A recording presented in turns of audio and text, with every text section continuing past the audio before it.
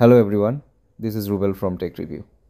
Today I am going to show you how to fix the error 0x800f0983 which causes Windows Update to fail to install in Windows 11. To resolve this error, right click on the Start menu, select Settings, and then on the left side click on System.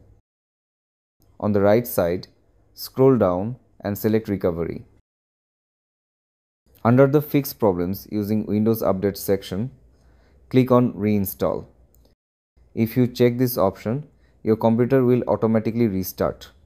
In my case, I prefer to restart my computer manually, so I leave it unchecked and click OK. Now, it will automatically download and install, and this may take some time.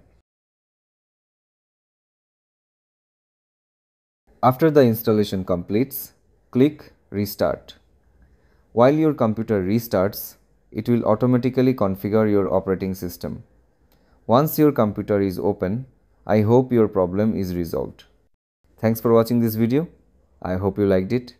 Please subscribe to my channel and give a like. Take care.